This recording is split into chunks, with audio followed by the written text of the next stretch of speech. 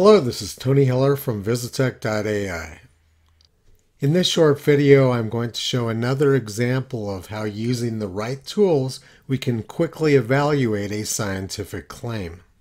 I asked Perplexity.ai about rising sea levels in Manhattan. It said that sea level is expected to rise there by at least 6 to 9 inches by the 2030s, and it is concerning. 1 year ago, the New York State Climate Impacts Assessment said that the situation was dire for Lower Manhattan. This article showed a photograph from January 13, 2024, and said sea level could rise 11 inches by the 2030s. Now let's check these claims out by looking at actual data. Here's the tide gauge data from NOAA going back to the 1850s, and you can see that there was a big spike in January of last year. Let's download that data by clicking on the Export to CSV button from the NOAA website. In order to analyze that data, now let's go to a website I developed, app.visitech.ai. This is what the screen looks like for subscribers. Now I'm going to take the data I downloaded from NOAA and drag it into this graphing window.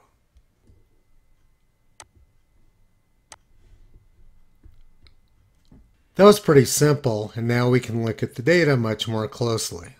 NOAA gave me 4 data sets, and I'm not interested in 3 of them, so I'm going to X them out.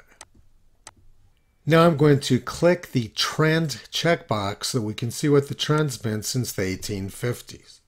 You can see that for the past few years, sea level at Lower Manhattan has generally been above the trend line.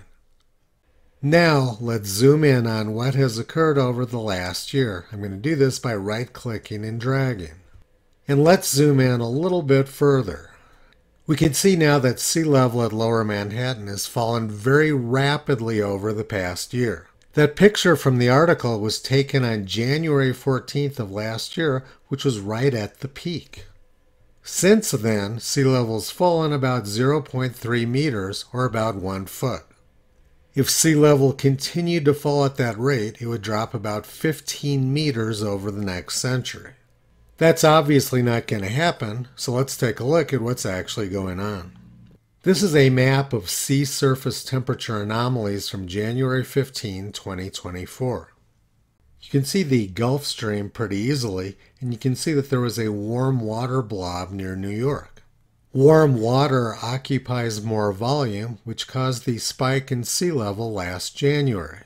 Now let's take a look at the same map from this week. You can see that the Gulf Stream has shifted off to the east, and now there's cold water near New York. That switch from warm water 1 year ago to cold water now has caused the large drop in sea level at New York. Let's reset the zoom on the graph.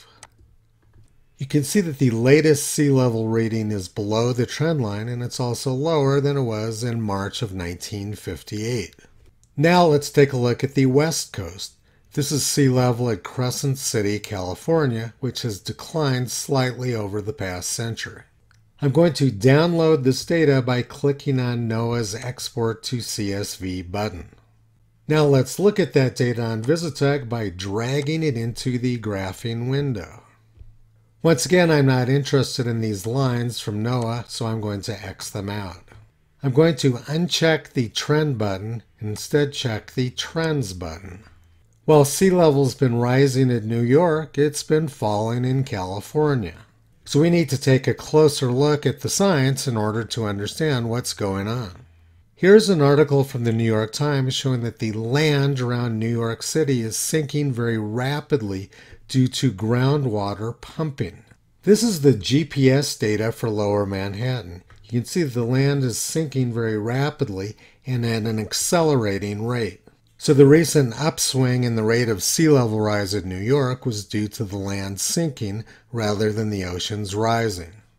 In 1988, NASA's James Hansen predicted that Lower Manhattan would be underwater within 20 or 30 years. We can check out his prediction by looking at Google Earth imagery. This is Lower Manhattan in 1994, and this is what it looks like now. There really hasn't been any change over the last 30 years. NASA's James Hansen is the guy who started the global warming scare before Congress in 1988, but his predictions haven't done too well. In 1986, the New York Times wrote this: a predicted rise in sea level of 1 foot within the next 30 to 40 years will drive much of the Atlantic and Gulf shoreline inward by 100 feet and some of it by more than 1,000 feet. And they wrote in that article that many scientists are so sure. But as Google Earth shows us, that simply did not happen. This is a graph of NOAA sea level projections for Lower Manhattan compared to the actual data. The observed sea level rise in black at Lower Manhattan is below their lowest prediction. These predictions of Manhattan drowning due to melting Arctic ice have been going on for a very long time. Here's one from 1934. These sort of predictions make for titillating theater, but they don't have much to do with reality. If you want to understand these sort of problems, you're not going to get good information from traditional AI, because it's simply picking up on what it finds on the internet. To get the right answer, you need analytic AI at app.visitech.ai. New subscribers get a 1-week free trial. It would be good if everybody could work with real data and not have to base their opinions on propaganda from the press.